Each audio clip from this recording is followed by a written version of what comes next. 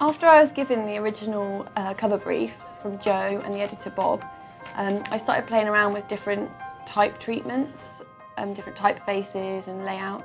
We originally decided on having like a big 200 on the cover, but then later on decided that we'd go for something along the more typographic route. So I started coming up with designs and gradually feeding them over to Jo, and she'd work them up on an InDesign template. Because of the number of finishes we chose, we had to supply the cover as many different single PDFs. We have a fifth colour, a black foil, a textured black foil, a gold, an emboss, plus a spot UV.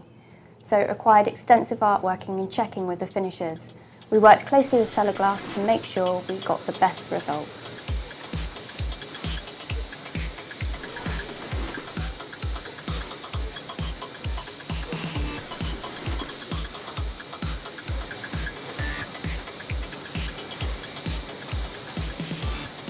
Cellarglass is the UK's leading print finisher. We have 3 sites, Leicester, Reading and Hunslet. And Cellarglass actually has an array of print finishes, decorative print finishes, like spot UV or lamination or foiling. And we're really focused on innovation and developing new products.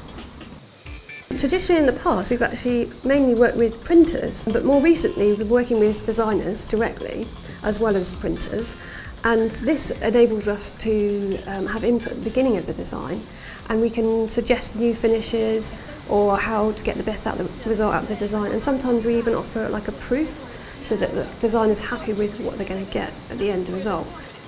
We've used a number of finishes on this particular cover, and as you saw today in the factory there's loads of guys in there all working together. I think there was like 4 machines running, and so one guy would actually apply his finish, and then the next guy along would line up the next finish along. And there's several passes on the foil and then a spot UV as well. And the spot UV was actually one of the last finishes just before the gold emboss.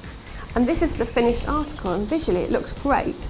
But when you pick it up and look more closely, you can see that the black foil is actually textured. The tea here may look similar to this area here, but actually when you feel it, there's a texture which is created by the foil, and some of the white is actually coming through from the paper, whereas this actual textured look is printed, so it feels completely different. It has a spot UV over it, and this one is a textured foil. And finally, we embossed the gold foil to give it a lovely stamp effect, which also looks like a seal of approval.